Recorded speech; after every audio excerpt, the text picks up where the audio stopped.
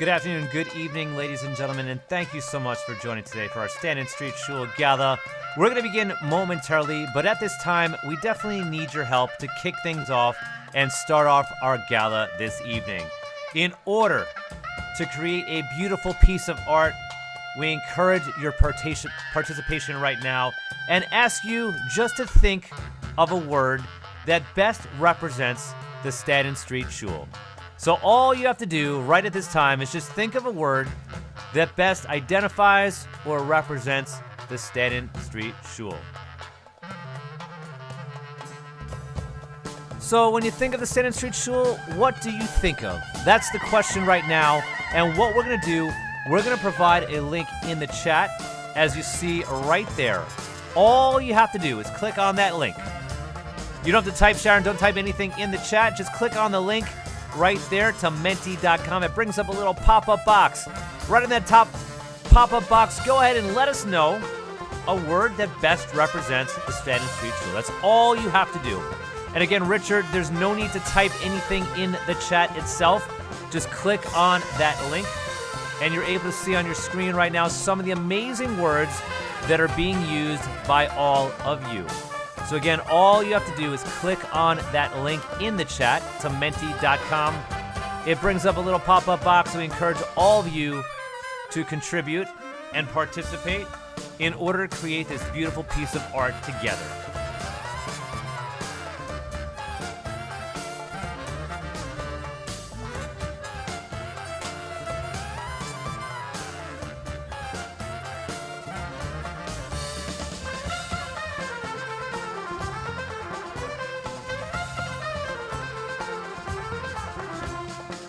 So again, ladies and gentlemen, we welcome and greatly appreciate you being here. Don't be shy, but all you have to do is click on that link to menti.com and incorporate some of the amazing words, very similar to what you see right now on your screen. About 15 participants so far have contributed, so we encourage all of the remaining participants to click on that link and join us thinking of a word that, again, truly represents and identifies the Stanton Street Shul.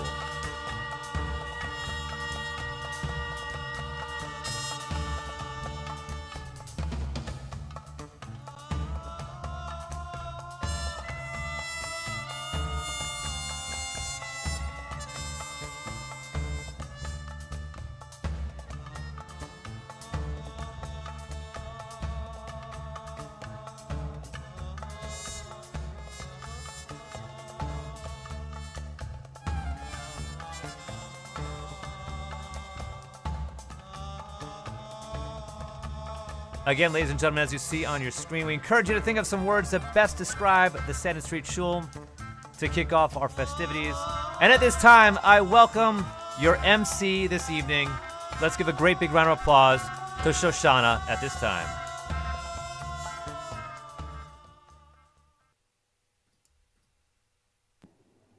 Hi, everyone. Welcome to the first and hopefully last Stanton Street Zoom Gala. I'm Shoshana Backrack. I am the wife of Liad Stoller, and I'm also a member of this vibrant community. At this time, I'm going to call Liad up. Who do we lose? Going to come sit right here. Hey, everybody. Thanks for coming. You guys don't know who he is. You're out of luck. We're so glad to see everyone out there, and we look forward to having you back here in person for our next event. From the beautifully restored sanctuary of our 108-year-old tenement shul on the Lower East Side to your living room, tonight we will celebrate survival, community, impactful leadership, and a brighter future. We have a great lineup in store for you. There are going to be times where you can just lean back and enjoy the show, and there will be other times we ask you to lean in and be a more active participant, like with the word cloud. And we'll keep everyone on mute for now, but please feel free to add to the chat whenever you feel the urge. And thank you for your contributions to the word cloud. From what I saw, it looks like a number of people think of community when they think of Stanton, and I do too. So to begin, please welcome and sing along with the very talented Laura Weisblatt, who also happens to be the former president of our shul. She's going to be singing Hatikva. Hi, Stanton Street community. My name is Laura Weisblatt. I am a proud former member and board member of the Stanton Street Shul. I'm very honored to have the opportunity to join the event tonight with my voice and sing my personal rendition of Hatikva, accompanied by myself on the keyboard. And my husband and I lived for many years on the Lower East Side, and we're very proud members and board members of the Stanton Street Shul. We miss the community deeply and send our love and best wishes to all of you. And are just so thrilled to see the community still thriving and doing so well even during these times. Sending all our love, and here is Hatikva.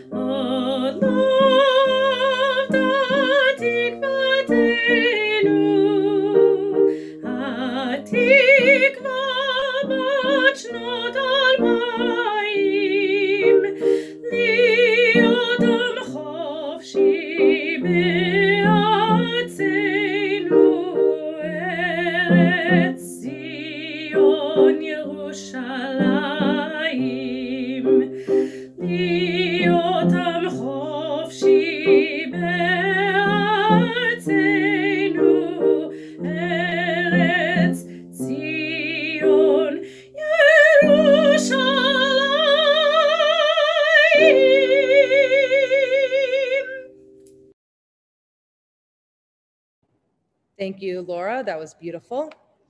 So now we would like you to please consider making an additional donation tonight to help our shul thrive in the coming year.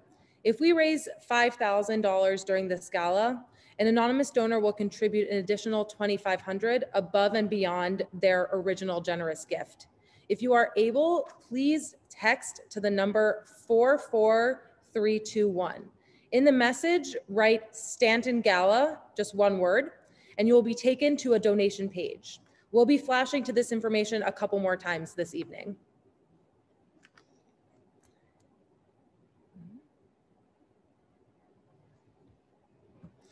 And now, allow me to introduce the Stanton Street Shul president and Liat and I's very first friend here at Stanton, Jeff Katz, who will deliver the State of the Shul address. Dear friends, thank you for being part of the Stanton Street Shul's annual gala, brought to you this year via Zoom. Your participation and generous support is very much appreciated. I am Jeff Katz, and as president of this amazing synagogue, it is my distinct pleasure to offer a State of the Shul address. First, let me say, Zeh Hayom Asa Hashem Nagila V'nismecha Bo. This is the day the Lord has made. Let us rejoice and be glad in it. In addition, I want to thank the tireless and creative work of the Gala Planning Committee, including Jill Slater, Margie Siegel, Barry Feldman, and Scott at the Extreme Event Group. I send a special mazal tov to my friend Alvin Goldstein on receiving this year's Community Service Award for his years of invaluable service and for being a most faithful Minyan regular. And I warmly thank our essential workers who sustained us throughout a painful pandemic. I've had the privilege to serve our congregation as president, as chair of the Rabbinic Search and Advisory Committee, and by overseeing the restoration and renovation of this shul. Over this time, I've gained a realistic perspective on the state of the Stanton Street Shul. We have defied all the odds, and after 108 years, we are still a vibrant and magnetic shul, especially now that we have Rabbi Liad Stoller as our full-time rabbi. After a very difficult and dangerous year, in which we remained highly cautious yet equally optimistic, we are now entering a much more promising time as the pandemic is easing and members and friends, thank God, are returning to shul. With their return, we rely on the fundamental bedrock of our shul, our people. For together, we are guided by our principled mission statement, our commitment to shared team governance, our volunteers and committees, and strong rabbinic leadership. Attendance at Shabbat services has been growing, kiddushes and dinners are back, Torah learning has expanded, and the sound of Stanton kids can be heard once again. Our hope is that many new members, committed daveners, avid Torah seekers, and generous financial supporters will guarantee our future. Over the past 3 years, we remarkably transformed a decaying, neglected, century-old building with great history and enormous personality into a jewel box on the historic Lower East Side. By wisely utilizing the enormously generous contributions donated by our collective Stanton family, we should all feel great pride in this enormous accomplishment. Yet while we were in the final stages of the renovation, 2 events greatly challenged us. In March of 2019, our rabbi of 4 years announced he would be leaving Stanton Street. And a year later, in March of 2020, we were all impacted and horrified by the COVID pandemic. In response to our first challenge, we formed a rabbinic search committee, formulated our goals and objectives, and circulated our job description and awaited responses. In the interim, the internal talent within and from without our community was energized, and we produced classes, drashot, and services that propelled us forward. Even though we did beautifully and continued to serve the needs of our community, we needed to understand that we could not continue as a lay-led congregation. It was unsustainable. Today's celebration salutes the many who carried the ball for all those months. But after 1 year, we were without the right candidate, and the Stanton Street Shul was not going to settle for anyone but the best. And then last June, 15 months since we began our search, and 4 months into the worst collective health crisis in our lives, I received an unparalleled resume by a man named Liad Stala, a rabbi in his 20s, who had accumulated awards, relevant experience, fellowships, and a number of prestigious degrees. Rabbi Stala's resume was a showstopper, but his accompanying cover letter surprised us even more. It expressed all the points we as a committee were so committed in finding in a new rabbi. Here was a candidate who was committed to Jewish learning with strong intellectual rigor and in carrying a relevant, moral, and contemporary message in his sermons and classes. Liad understood that Stanton Street was not your cookie-cutter congregation. He seemed committed to LGBT inclusion, in advancing women's participation within halacha, in expanding Stanton Kids programming, and in bringing strong Jewish learning to a broad spectrum of people with and without formal Jewish education. There was a sharp debate whether it was financially prudent and even fair to hire a rabbi during such unprecedented times. Some said it was a huge, crazy step, but in fact, it was totally in the Stanton tradition. I am sure Liad will look back one day and marvel at the chutzpah Stanton had in hiring him during these tumultuous times. But we had no alternative. After a long search, we found the right guy for the right job. We had to move forward and seize the opportunity. Within a few weeks, the contract was signed, and we have never questioned our decision. For we have been blessed with Liad's inspiring drashot, shiurim, and acts of chesed.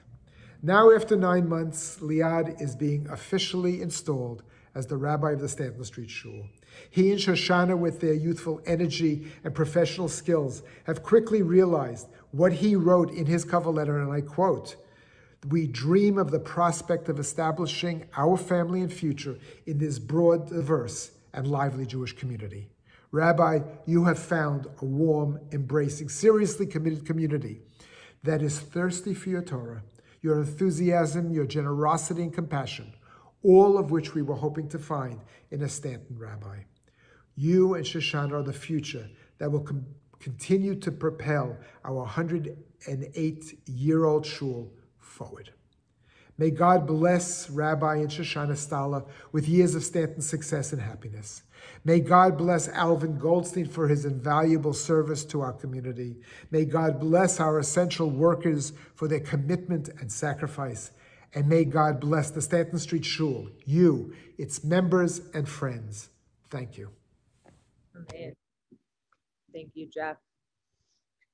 Our shul is full of talented artists as well as amazing lay leaders and teachers. Here is a quick montage of the show, Stanton at its Best, that was installed just in time for the lockdown and has remained on view in our balcony, and we hope you'll be able to see it in person soon.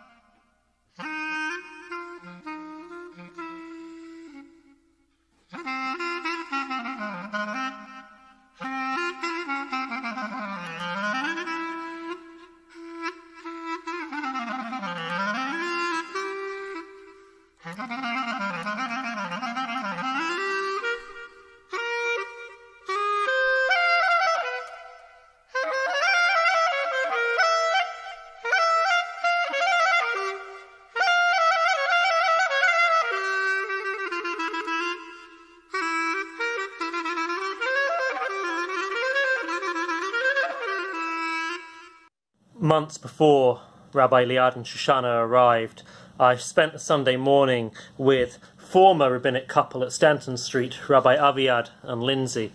And Aviad said to me that morning, "I never thought that my successor would have a harder time at Stanton Street than I did when I arrived. I thought I'd got everything ready for a successor to make it easier." And then along came the pandemic.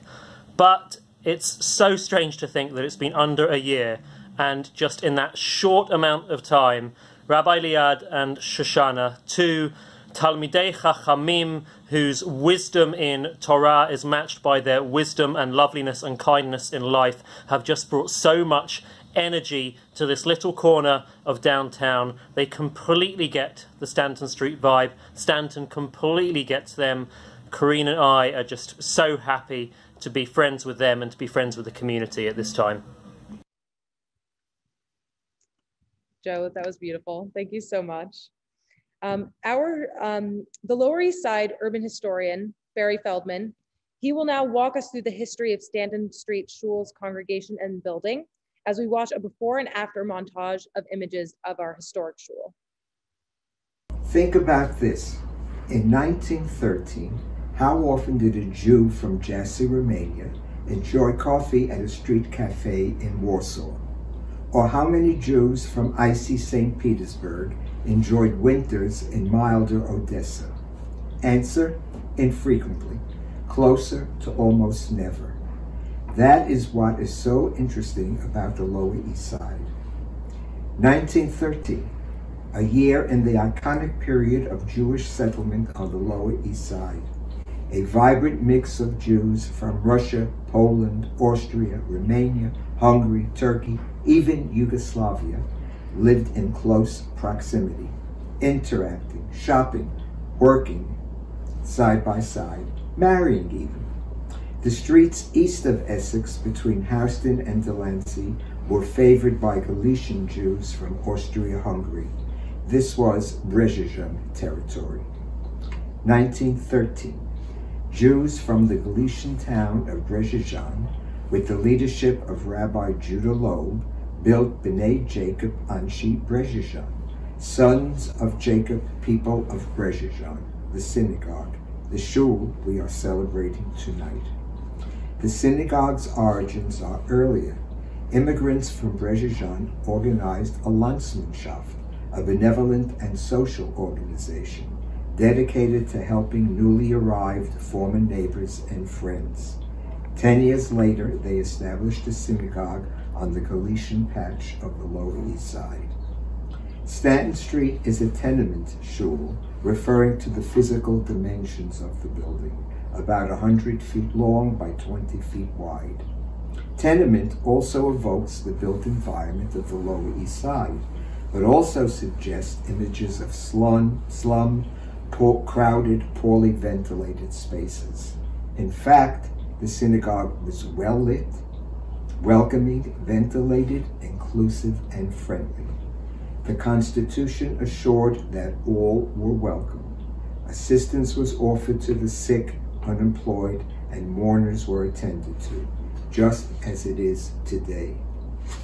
Since 1913, Stanton Street has experienced ups and downs.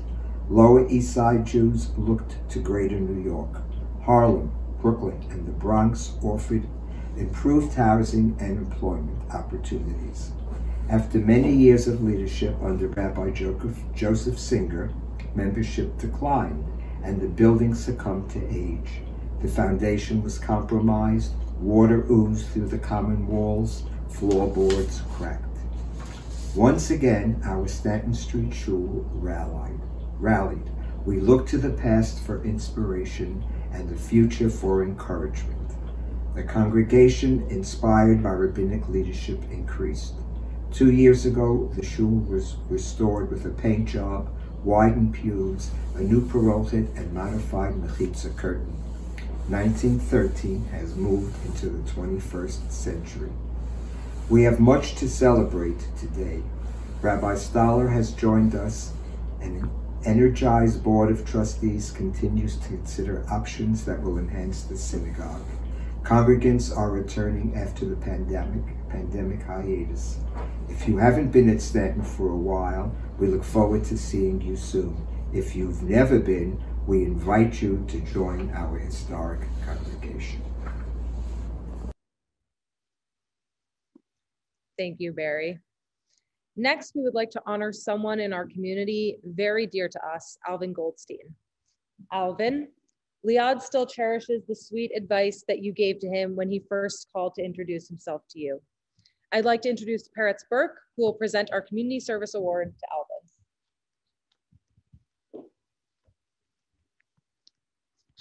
It is my honor and privilege to present this award to my friend Alvin Goldstein.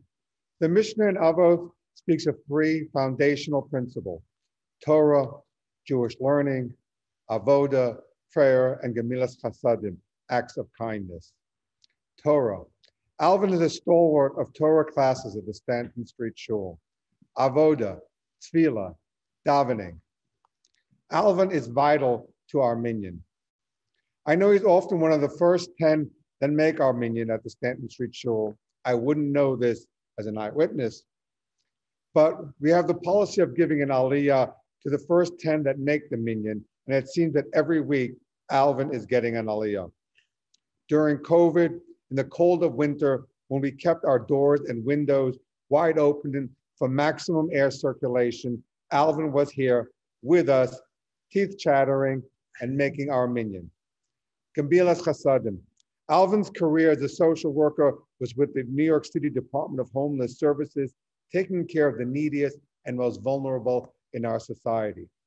He has also served for many years on the Shul's board, where his sagacious counsel and kind and warm manner is always valued. For years, our kiddushes and dinners were catered with the help of Alvin, regularly driving and schlepping to Costco for food and supplies to stock our kitchen.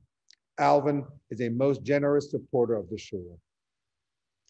Today, we not only thank you, honor, and salute you with this Community Service Award for all that you do to make our special shul flourish, we also express our deep appreciation for your humility and for being an exceptional role model for all of us. Thank you. Presented to Alvin Goldstein, Zoom Gala, Community Service honoree for his unequaled dedication to the Stanton Street Shul, 26 Sivan, 5781, June 6, 2021. Thank you, Peretz, and thank you, Stanton Street, for this wonderful award. Mazel Tov, Rabbi, for your installation. Thank you to all who put in time and effort for this day and other times, allowing us to survive and thrive. I am grateful for the statement, all are welcome, all will feel welcome, which I have found to be very true. Thank you, Alvin.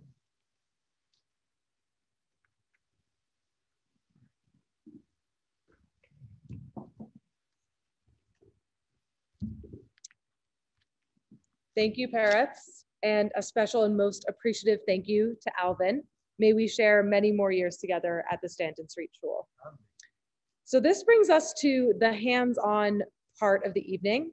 and the Stanton Street Krupnik. I don't know what a Krupnik is, but we're gonna find out. So David Deitch, take it away.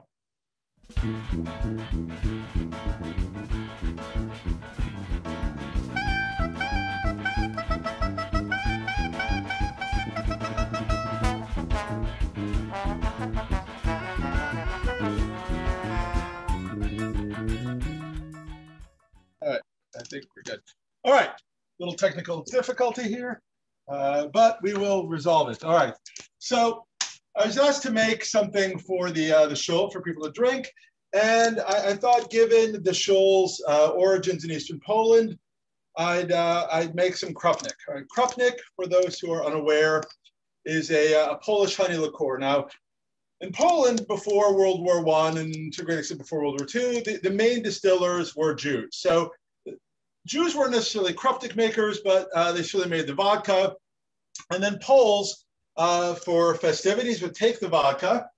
I use for this a Polish vodka, brand vodka. It's about, so I should tell people, not a liquor snob. It's incredibly cheap, pretty tasty. I can confirm. Good. So you want 2 cups of this. Okay. Put in a little bowl there. Now you're going to want 6 teaspoons of honey. So, you know, to make sure the honey gets mixed in well, put a little bit in there too to mix that up. All right, pour that in with the vodka. All right, very good. You want a cinnamon stick. So if you got a skinny cinnamon stick, maybe about 2/3 of a stick. If you got a nice fat piece like this, half of it, we'll go with a fat piece.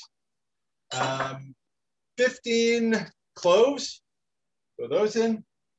And an orange peel. And if you got one of these fancy things here, right, then you can, right, peel the orange in this nice little fancy thing here. Otherwise, just slice it up into little pieces and throw it in there and throw it in the pot. Now, as I told some people, if you have a, well, let me say this, the traditional way of making krupnik back in Poland, Poles would invite their neighbors over. They'd mix all this together. Krupnik is basically just honey, vodka, and whatever spices you want to throw in. You want lemon peel. You want anise, nutmeg, you name it, whatever you want. This is just sort of something I threw together. But they'd throw it all together. They'd form a circle. They'd light it on fire. Then when it all ignited, they'd all blow it out together, and then they drink it hot. Popular in northeastern Poland, a little north of Brzeżan, Belarus, Lithuania, interestingly enough, Karaites, for those who know who those are, also apparently were big krupnik drinkers. They lived in Troki, which is up near Lithuania. So we don't have a lot of Polish friends, so we're just going to cook it on our stove here. But there will at some point be fire when the flames ignite. So I have a wet towel, have this to tamp it down. So we're being very careful and safe. And while that's happening, let's see, can we? Yeah, right. We want to get that in there because you know that's the shot. I'm also going to put together another drink. While we're waiting for that to ignite. So today is June 6th. It is the anniversary of the Normandy invasion. So I made a cocktail in honor of that. You salt the rim of a glass. You mix in here for the British 1 ounce of lime juice. For the Canadians, who were again one of the 3 armies at Normandy, 1/2 ounce of maple syrup. For the Americans, I go with a rye heavy bourbon. I prefer Wild Turkey 101 in honor of the 101st Airborne Division, which was, of course, at Normandy. Throw that in with some ice. Shake it up. Put 2 ounces of seltzer in the salted glass. That represents the English Channel. And now the Allied militaries crossed the Channel. And I call that the Allied landing. So we're drinking this while we wait for the krupka to ignite. Krupnik doing that. Fun little fact, the first time I went to my prospective wife's parents' house for Shabbos dinner, they put out a bottle of wine, l'chaim, which I proceeded to drink because that's what was out. And then afterwards, Eliza's mother took her aside and said, Eliza, you can tell me, does David have a drinking problem? And of course, I laugh about this and think, oh, that's so ridiculous. But then there's moments where I think, as soon as they wanted somebody to make cocktails for the show, they called on me. And I'm actually making a cocktail within the process of making another cocktail. So I guess perhaps Eliza's mother was more intuitive than I thought, but we'll see. Hopefully this will boil and ignite soon, and we'll see what happens. And again, make sure that you have your various things ready at home should a fire ignite here. All the messages there. Sorry, very distracting. So again, in terms of Jews and alcohol in Eastern Europe, yeah, thank you, Margie. Closer to see it ignite. What? We're coming closer to see it ignite. Okay, I'm hoping. Theoretically, that is how it should work. It boils, it goes. Yeah, but right, I'm not going to look at the pot. Nobody watched the pot. Thank you, Lisa. Distilling was one of these specific things that Jews were granted in charters when they moved to Poland in the late Middle Ages. It was a major source of revenue, certainly for them, but also for the Polish landlords who gave them, sort of contracts to run inns and taverns and so forth. And again, this was the case into the late 19th century, and the Russian Empire started trying to create national monopolies on vodka production in order to both generate revenue, but also to theoretically eliminate the negative influence the Jews had on the peasants. And then obviously Jewish distilling sort of disappeared after World War II or before World War II.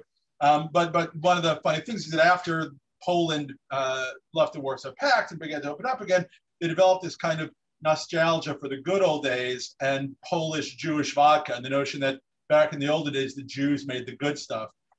And so you actually have, not this certainly, but in Poland, a number of vodkas which are sort of designed to evoke, the olden days, right? Queen Esther vodka and Purim vodka and so forth, all designed to, capture the moment when, the Jews made the good vodka. Oh, here we're getting closer here. So starting to boil, which hopefully means that it should soon be starting to ignite as well.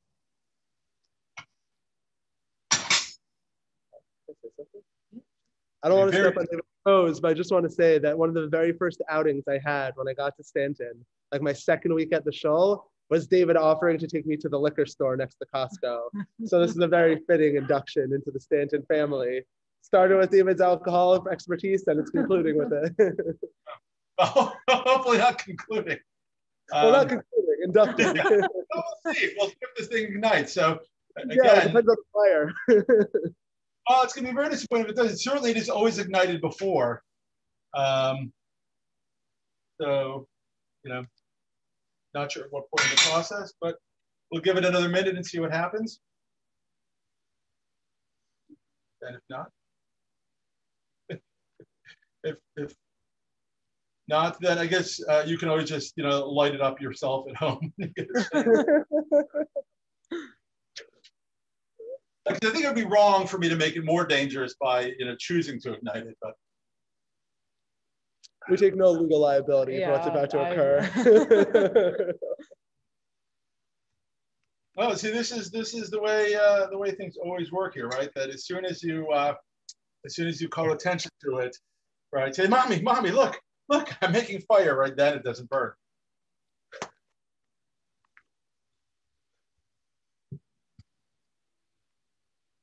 I'm filling it. Ripped by the boiling pot.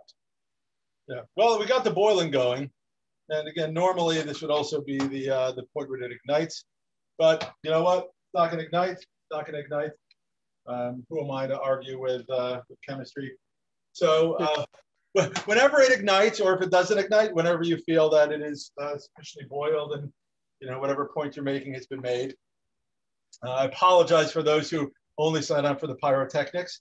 But take it, pour it in a jar.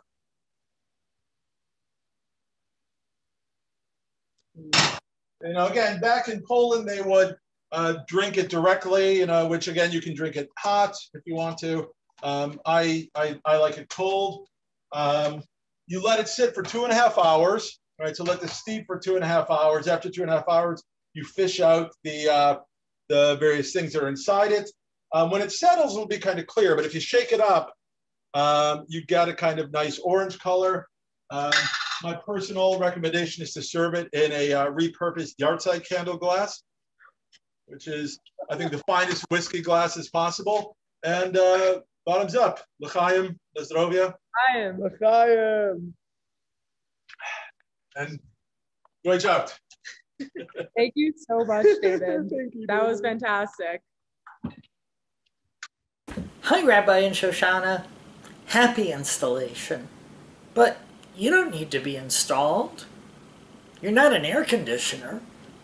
You two just naturally fit in. New York, and specifically Stanton Street Shul, are where those who are different come to fit in. You two are so positive and enthusiastic, it's almost hard to believe you're Jewish. You're wonderful. Stanton Street Shul is lucky to have you, and God willing, you'll both do amazing things to help us grow spiritually and to make all the new people you'll attract feel as welcome as the congregation does now. Mazel tov to us all. Thanks so much, Dana. That was so nice. So I'm not sure if anybody cooked a cocktail along with David, but if you did, hopefully you are safe and not on fire right now.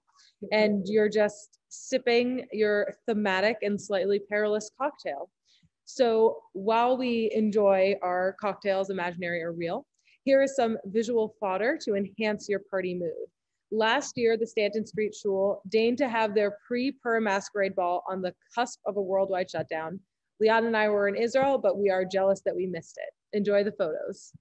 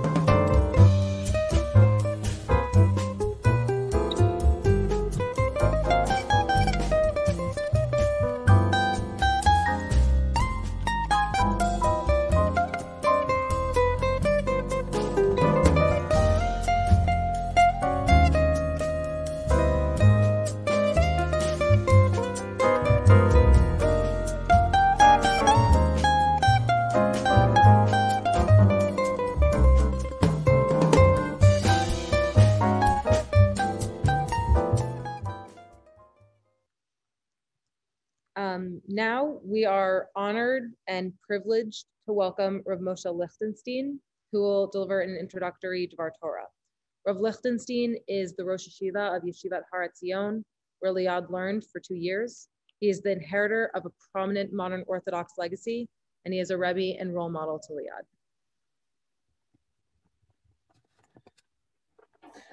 Thank you very much. I feel very much a guest. I don't know anyone of the people personally, besides, of course, for Rav Liad and Shoshana, but I feel extremely overwhelmed by emotion. It's a tremendous privilege for me to view Liad settling down into the shul. And I think for the show, it's a wonderful opportunity to get a young, bright, energetic Talmid Chacham. I'd like to say a few words about the Kriyat Torah, the portions of the Torah that we've been reading in the past few weeks. Sefer Bamidbar deals a lot with issues of leadership. If we go back, not to yesterday, but a week before yesterday, there's a major crisis of leadership. Bnei Yisrael complain. The Jews have trouble in the desert. They're bored. The food is not to their liking, and Moshe Rabbeinu, Moses, is ready to give up. He actually offers his resignation. He tells the Kadosh Baruch Hu that he has no more strength to continue. Unlike Netanyahu, he really wants to leave and to resign. He's frustrated. And then there's a very enigmatic, and then God steps in, gives him 70 assistants, etc., etc. And there's a very enigmatic portion there about two figures, Eldad and Meidad. And the Torah tells us that Eldad and Meidad remain within the camp and they prophesize. The Torah doesn't tell us what they say. It does record the response of Joshua. Yeshua ben Nun, he says that Moshe should lock them up, and Moshe refuses. What were they saying? What was the issue at stake over there? The Gemara, the Talmud tells us that their prophecy was that Moshe Rabbeinu would die in the desert, in the wilderness, and Joshua would lead them into Eretz Yisrael, into the Promised Land. Why did they know that? What did they observe and that told them that this would be the scenario that would unfold? It seems to me what they saw was a generational issue. They thought that the new generation, a generation moving into the new land, would need a leader from a younger generation. That Moshe Rabbeinu was the leader who was perfectly suited for Egypt, for receiving the Torah on Har Sinai, on Mount Sinai. But for the next stage, because of reasons that I lack the time now to explain, they would need to transition to younger and more youthful leadership.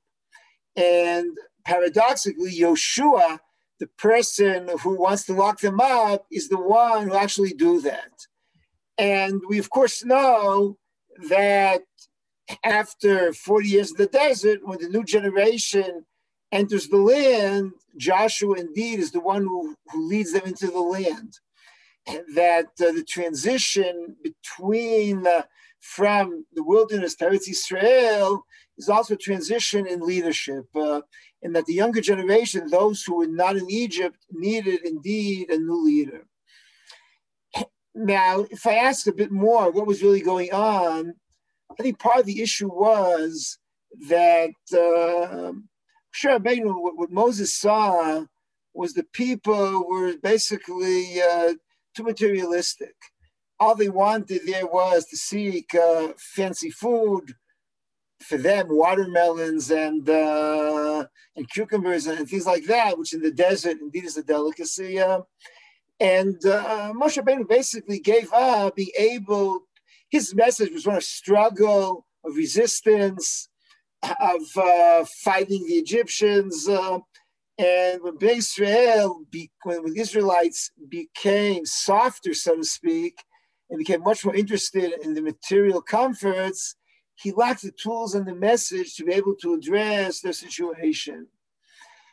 And therefore, of course, there's a crisis that we read yesterday, the spies, and eventually Moshe will pass from the scene and Joshua will take over his place. It seems to me that it's very fitting, I think, for the installation that we are having tonight. I think really Rav Liad is a wonderful young rabbinic leader.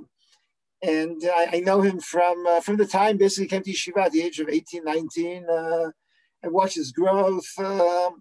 He's both knowledgeable and flexible, and his flexibility and his knowledge and his energy are exactly what's needed. What I understand, the little I saw here during the evening, aside from the whiskey, was basically the transitional stage in the shul itself. Shul renovated, the shul is transitioning from an older generation to a younger generation, certainly in part. I hope I'm not mistaken on that, but what certainly is true is that a young, energetic leader will take the shul, I think, to the next stage, and will be able, and it's perfectly suited now for contemporary times. And I say, particularly in downtown Manhattan, at the Lower East Side, I remember from my childhood going to buy a Lulav and Estrog is probably not the Lower East Side of today. And I assume the congregants are different congregants. And leading a shul in Manhattan, which has its fair amount of material culture, he certainly requires the skills of a Yeshua. And I really believe that Rev Liad, together with Shoshana, will be able to provide wonderful leadership. And I look forward to hearing many positive reports and to continue to observe his growth and development. And I really wish the show the best in really enjoying. I agree with everything that was said in the beginning about the choice of the rabbi and how was it such a natural choice. I'll just add a final point though. Bezrat Hashem, I hope that not everyone is satisfied all the time. Already Chazal, the rabbis tell us about Mordechai that if you satisfy everybody all the time, you're not doing your job.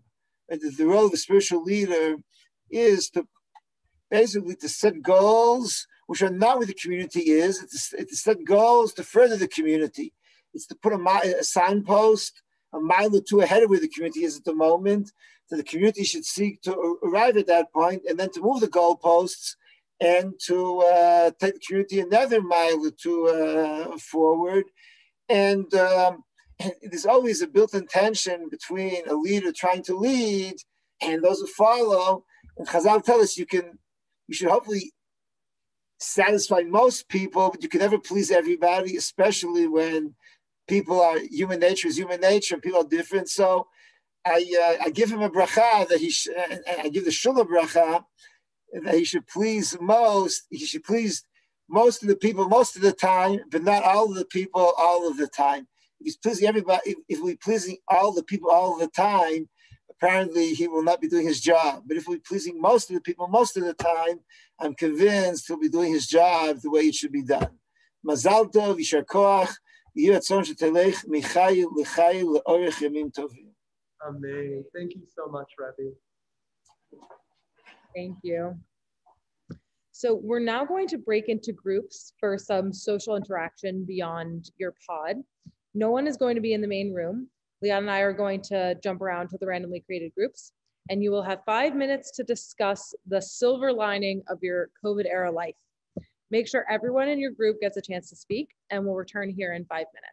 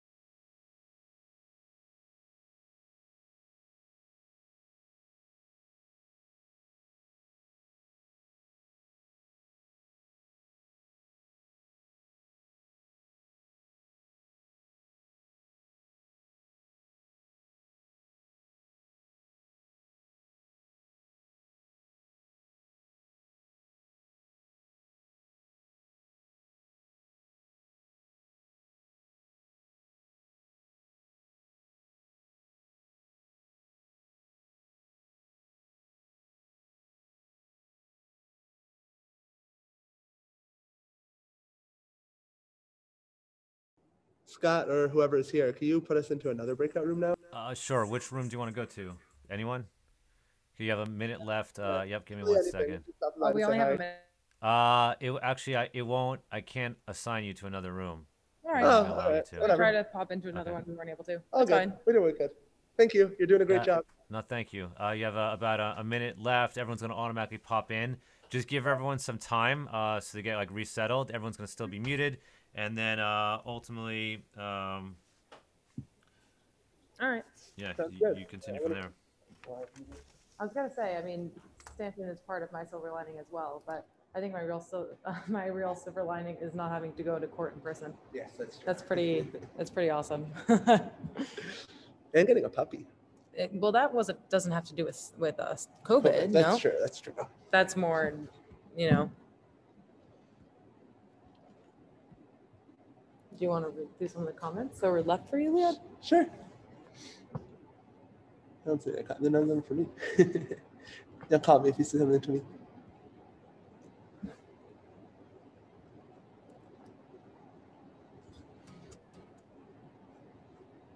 Yeah. Oh, I'm not gonna do that.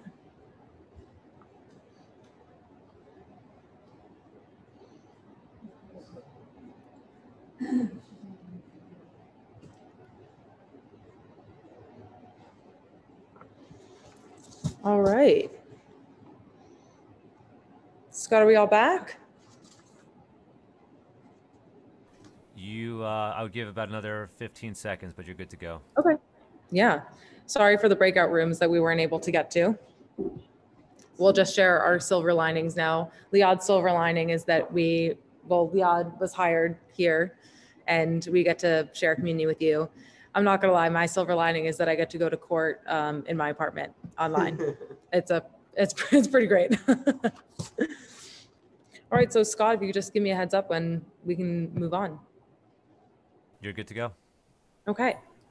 So our Stanton Kids program has continued to grow as our community of families grows. We are so happy to have had Eliza Deitch and Leslie Levinson leading online classes and are so grateful for an in-person kids gathering for Shavuot across the street at our local community garden. Thank you to Elizabeth Miller for programming all these great events. We anticipate much more singing, snacking, and playing together while learning and celebrating our Jewish holidays in the coming year.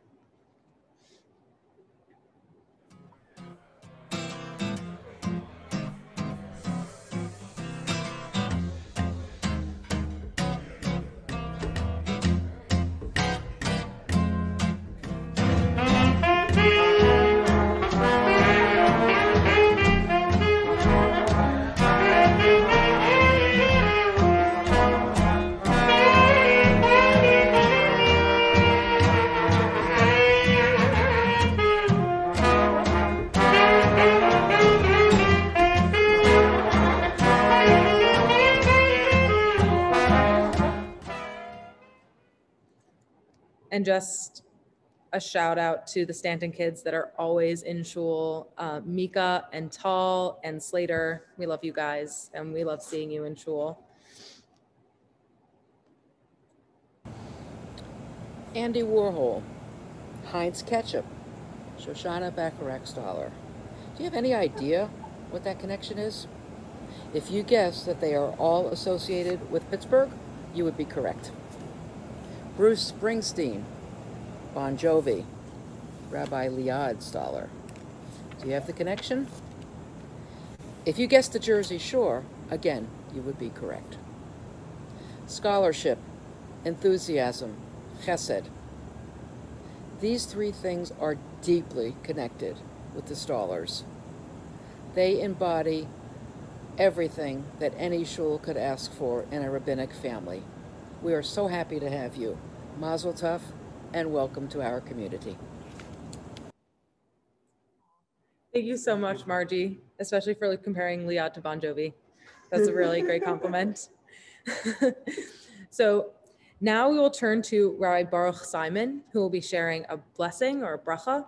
Rabbi Baruch Simon is a Rosh Yeshiva at Rabbi Isaac Elchanan Theological Seminary, where Liad received his rabbinic ordination. He is a member of the extended Lower East Side family, an influential teacher of Jewish law, and a halachic guide and mentor to both Rabbi Liad and myself. B'rshus the Kehila of the Stanton Street Shul, I want to express divrei bracha to my Talmud, Rabbi Liad Stoller, and the Rebbetzin Shoshana upon their installation as the Rav and Rebbetzin of the Shul. These individuals are people of tremendous scholarship, tremendous Torah knowledge, but together with that is a special sensitivity that they have towards people, ben adam lachavero, as well, and understand the needs of the people in their shul and in the community at large. They're people who have proper respect for all Torah scholars throughout the community, but understand the needs of different types of people in the community and understand sensitivities.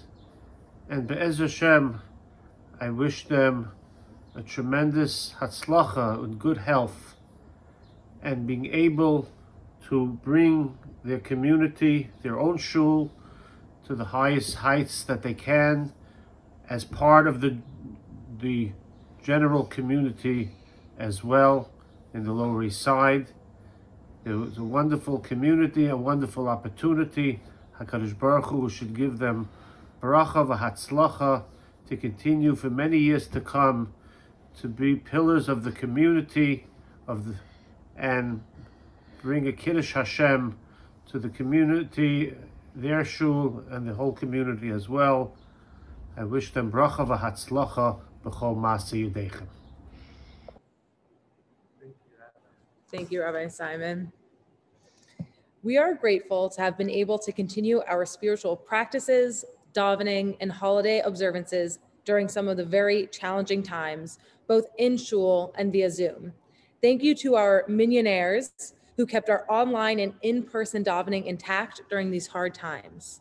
Thank you to those who showed up for Shabbat morning services once our shul was open, and a special thank you to Jeff and Mordechai for leading services and reading Torah every week. The Women's Tefillah group celebrated Rosh Chodesh monthly via Zoom, and a special thank you to Rachel Mincer for coordinating that effort. Thank you to all of those who hosted Havdalah services from your homes or sang along to our Zoom Kabbalat Shabbat services. It takes a village, and luckily we have one that is very committed.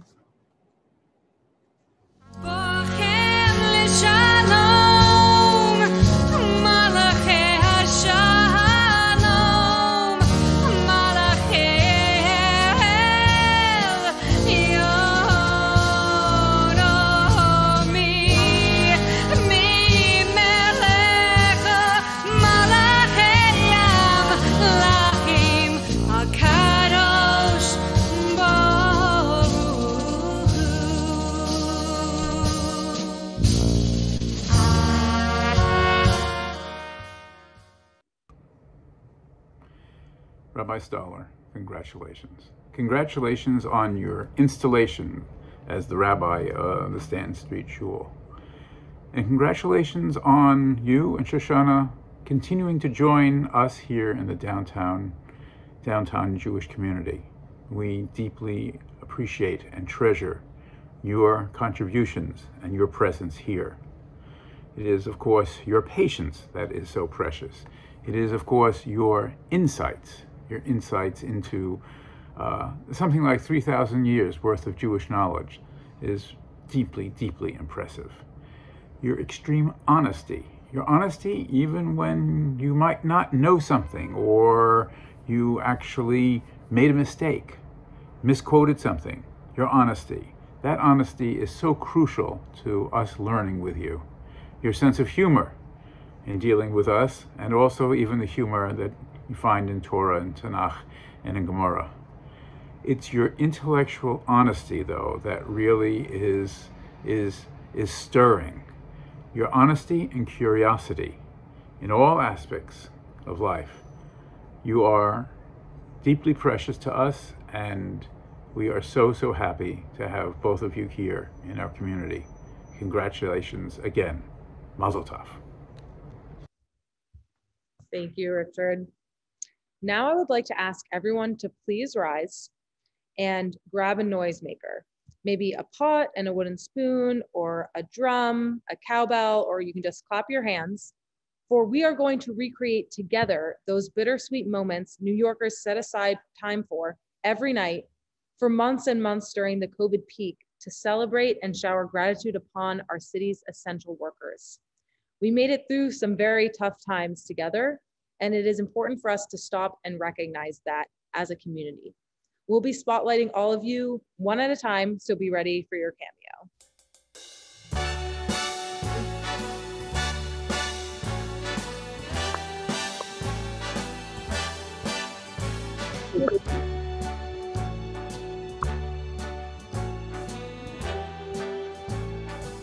Start spreading the news.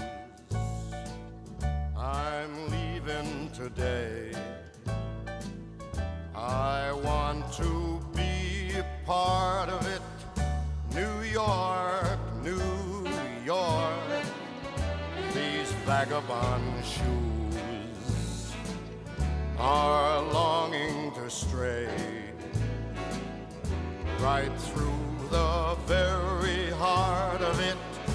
New York, New York. I want to wake up in a city that doesn't sleep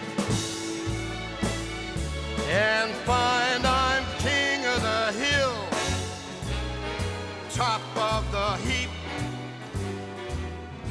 These little town blues are melting away.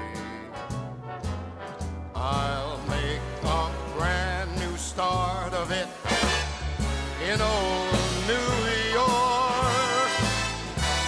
If I can make it there, I'll make it anywhere. It's up to you, New York, New York.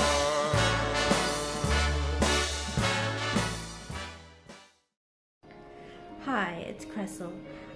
I just wanted to say thank you, Rabbi Stoller, for helping me find my new spiritual home. It's wonderful to have a young rabbi who understands so well about civil rights, about how Yidden should interact with our neighbors, and I look forward to being part of this Kehillah for a long time. Thank you. Thank you so much, Cressel. During the past year plus of pandemic life, the Stanton Street Shul has been fortunate to have so many talented educators in its midst. These wonderful teachers availed themselves to bring incredible ideas to our homes via Zoom. They fomented rich, spiritual, and intellectual conversations and helped sew back our fractured and isolated community. And to them, we are so grateful. Aliza Deitch. David Deitch. Hello again. Rachel Frazier. Michelle Friedman. Eliav Grossman. Dove Lurla. Zachary Levine. Leslie Levinson. Richard McBee. Hello. Sandra Rappaport. Diane Reich. Jeremy Tibbetts. David Wander. Rabbi Joe Wolfson. Nancy Wolfson Moshe. And Liad Stoller.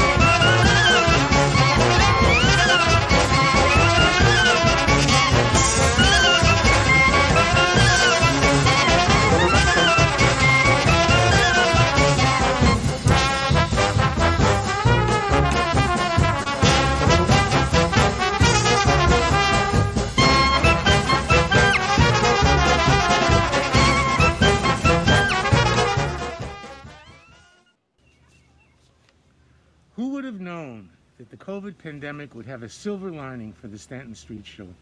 Times were dark on the Lower East Side as the pandemic raged. But then, Liat and Shoshana came to Stanton Street. And with their presence, our community began to brighten. Even though we weren't yet back in our building, thanks to Zoom and the Stallers, we connected through shiurim, cooking classes, and the occasional celebration in their courtyard. Phyllis and I would like to present our rabbinic couple with a certificate of appreciation. This is the Silver Lining Award, presented to Liad Staller and Shoshana Bakrak, in recognition of their work bringing sunshine to the Stanton Street Shul in the time of the COVID-19 pandemic. May we continue to go, Mechayel L'chayel, from strength to strength, continuing to learn and celebrate and grow together for many years to come. Mazal Tov, Liad and Shoshana. Mazal Tov. Thank you. Bye-bye. Thank you guys so much. We're going to hang that up in our apartment. I'm now privileged to introduce Rabbi Schachter. He is a professor of Jewish history and Jewish thought at Yeshiva University and a senior scholar at the Center for Jewish Future.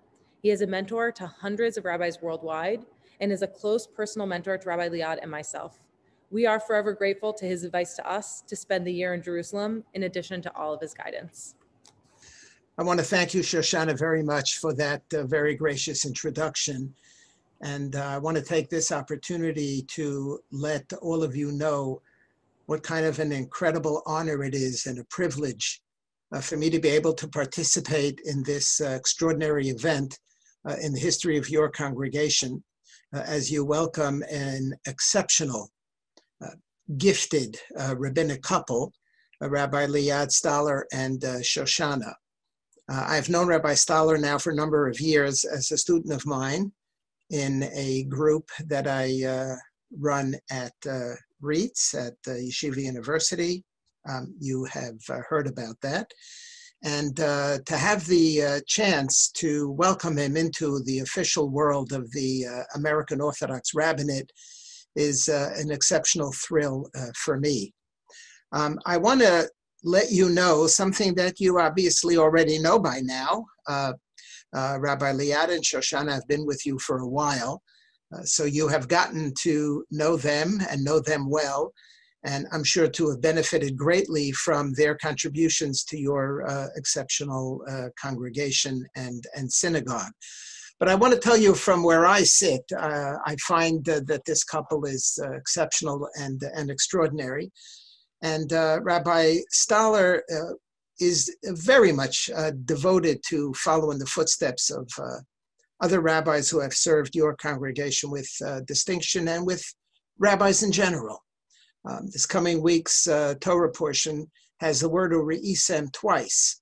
It has the word Uri'isem at the beginning, Uri'isem es ha'aretz mahi, and you shall see the land, as the scouts or the spies were being sent out with a message, see the land, Uri'item et ha'aretz mahi. At the very end, in the section of Tzitzit, Uri'item oto uzachartem et kol mitzvot Hashem.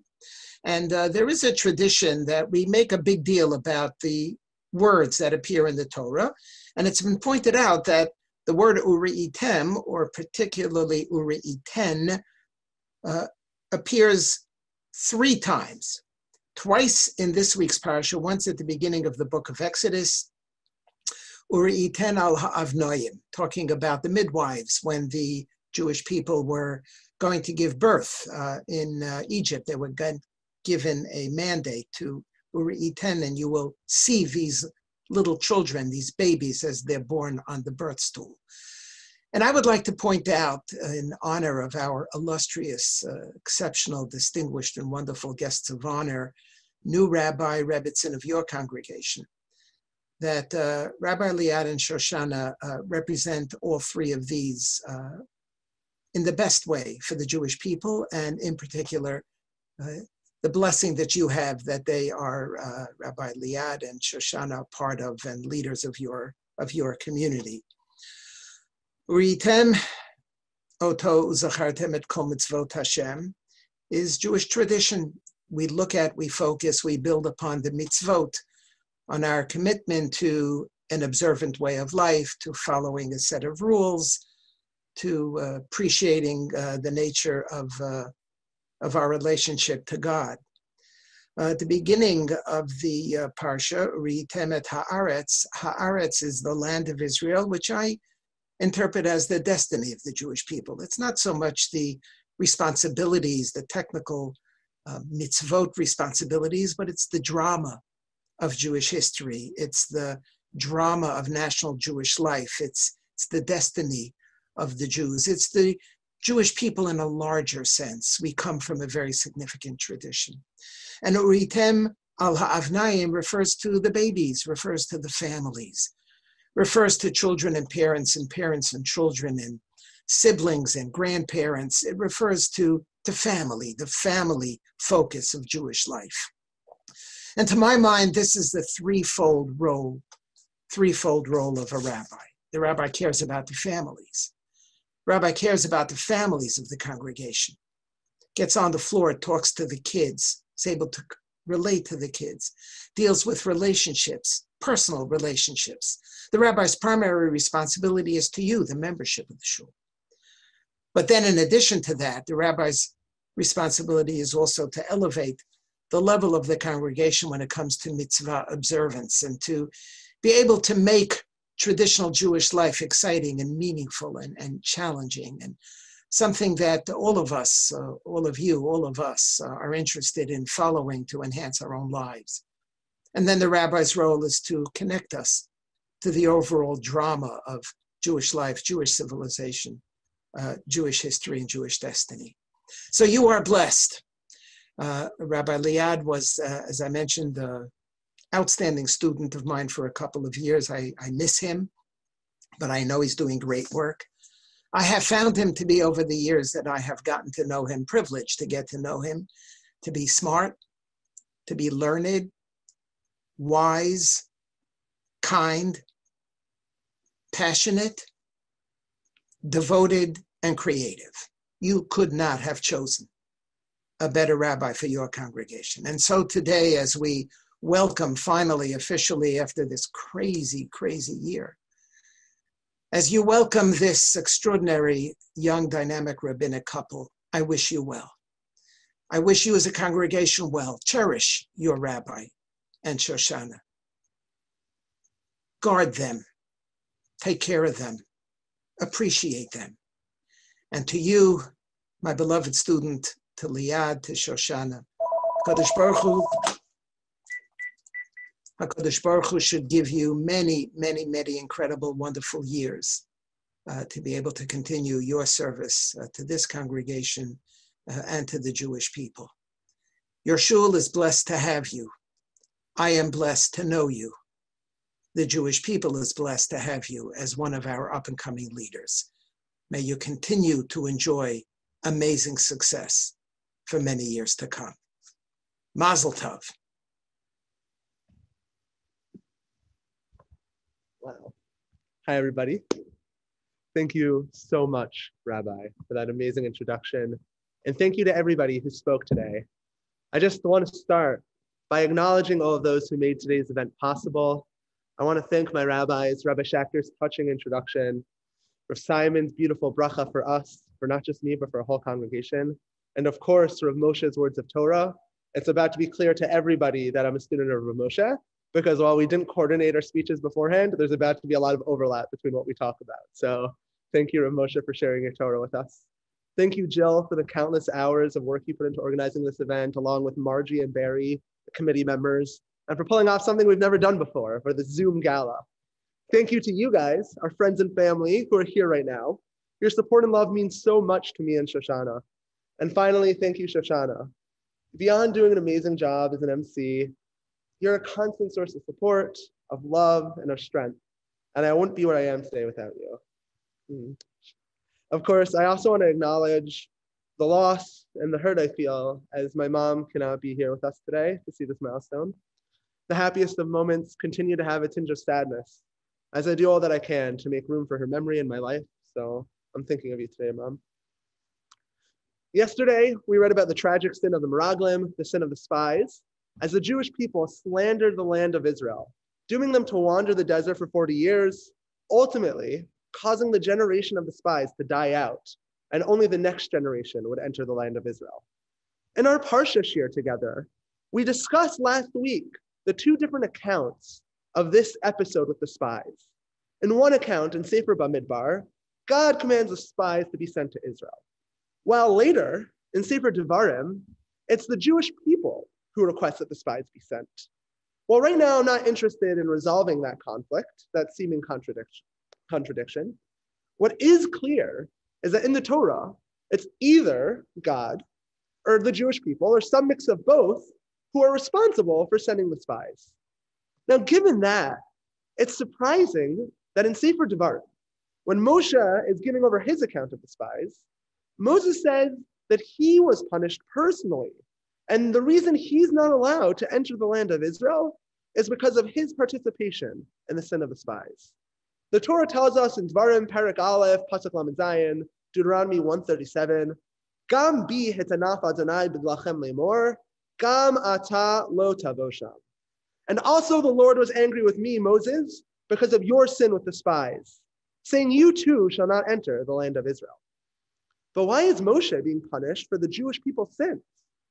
Additionally, we know that the tradition emphasizes, and it seems clear in the Torah, that Moshe was actually punished at Mei Meriva, at the episode with the water-giving rock, where Moshe hit the rock instead of speaking to it.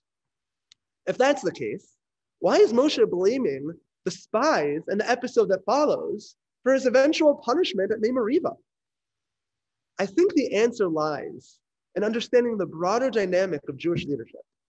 On the one hand, Moshe Rabbeinu is our model of a melech and a rav, of a king and a rabbi, and he serves as an early example of a halachic idea that we see throughout the Talmud, that rabbinic authority is a reflection, in the smallest sense, of malchut, of kingly authority. Thus, as an authority figure and as a leader, Moshe Rabbeinu would be expected on some level to exist outside his constituents, as a mentor or an authority figure, living above his followers. But on the other hand, Moshe here is revealing a much more complicated truth of Jewish leadership. The rabbi does not exist above his congregants, despite having some amount of halachic authority. Rather, the rabbi and his constituents exist in a symbiotic relationship. The community needs someone to dedicate their time to learning Torah, to pursuing Jewish interests and facilitating Jewish life. But the rabbi ultimately needs a loving and welcoming community full of energetic and passionate constituents, welcoming members to actualize any religious vision he may bring to the table. The rabbi thrives off the passion and energy of the constituents, and the constituents are energized and happy with the Torah and the Jewish life that the rabbi brings to the congregation. Ultimately, it is neither the rabbi nor the constituents that are responsible for the congregation's victories or to blame for the failures.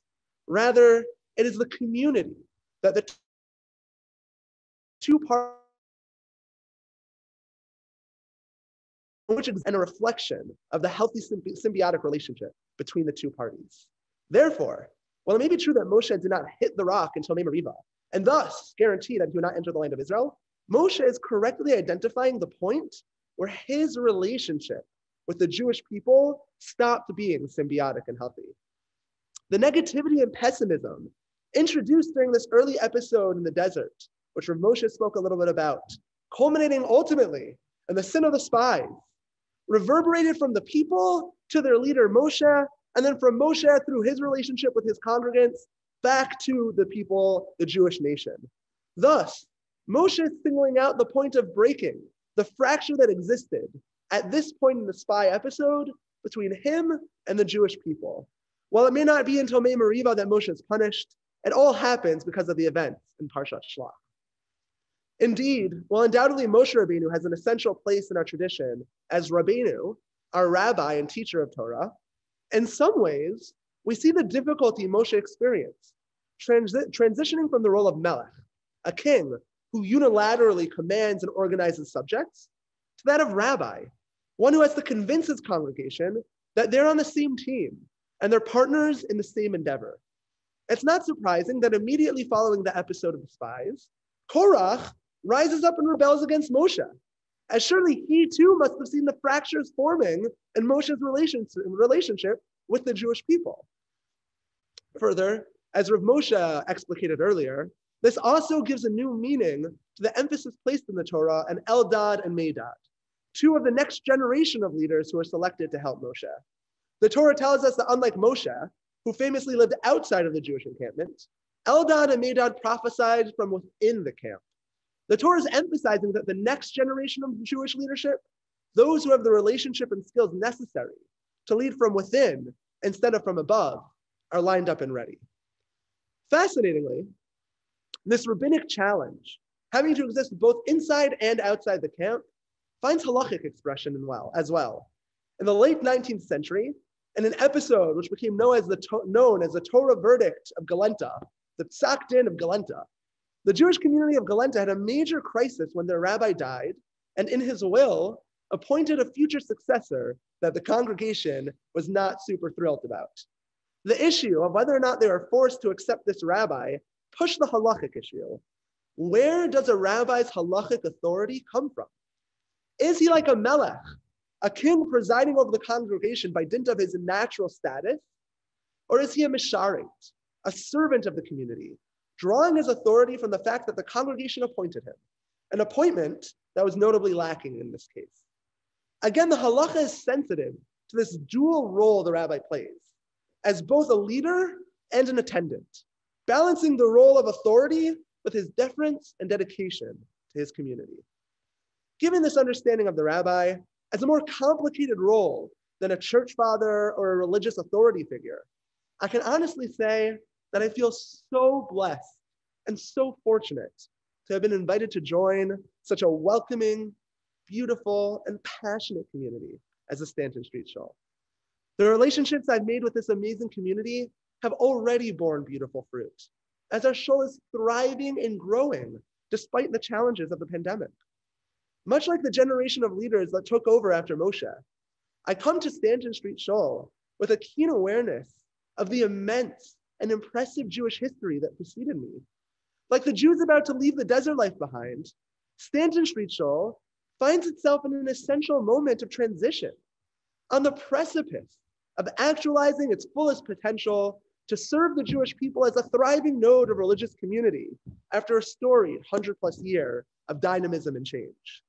Indeed, much like the Lower East Side has historically served as an origin and an incubator for American Jewry, providing a preview of the new heights that will be reached, it once again finds itself at an exciting moment in Jewish history. Downtown Jewry is thriving and growing, albeit with a slightly different aesthetic and a slightly different vibe from when Rav Moshe Feinstein first came over. Jews of all backgrounds and identities are moving to the historic home of American Judaism, and I am proud to be part of such a beautiful and welcoming community that not only accepts its diversity and multivariated character, but proudly promotes it. As we say at Stanton, all are welcome, all will feel welcome. Thus, while I started this speech out with some targeted thank yous, I want to conclude it with some notes of appreciation and a bracha for all of us. In addition to all of the amazing volunteers and individuals who made today possible, I want to thank everyone at the Stanton Street Shul for welcoming me, Shoshana, and recently our newest dog, Pepper, with open arms into your community. But sometimes Stanton sells itself short. Beyond merely welcoming, Stanton's true strength lies in the support and ultimately empowerment it provides its members, me and Shoshana included. Unlike Moshe in the desert, I'm blessed to have a community that energizes me and gives me the strength, the passion, and the commitment necessary to undertake the daunting task of religious leadership. To conclude, I want to share that blessing with all of you. While we're just starting our relationship together, I want to bless all of us that we should continue to symbiotically thrive off each other, serving as a constant source of support and empowerment for each other. If we continue in the beautiful relationship we've developed so far and allow it to thrive, we'll look back and see that today was not merely my installation as a rabbi, but a celebration of our beautiful community together. More specifically, Today is a celebration of our community's ability to overcome the challenges of the Jews in the desert and to together create a community that empowers each and every one of its members to lead. Thank you all so much, and I'm excited to see the amazing things that await us together in our future. Thank you.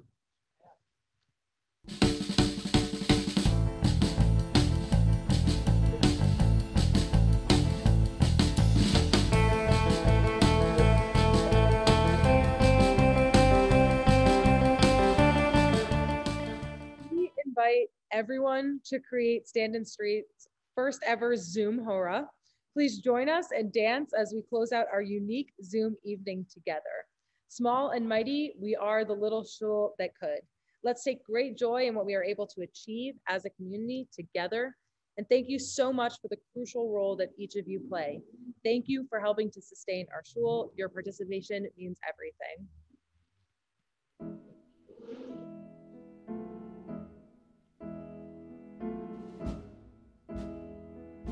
Ready? Oh, there's Adam. I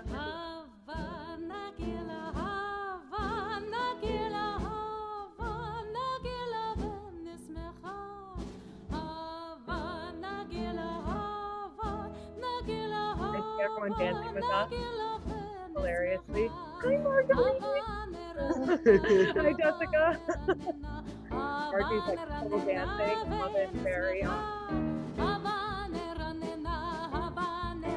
May we all be here together next year, dancing together for real, not making anything all you.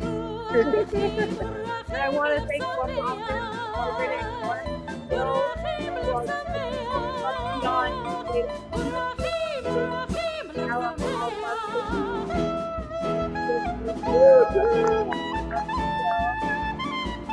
everyone for welcoming us. Thanks so much for coming. We'll see you all in person too.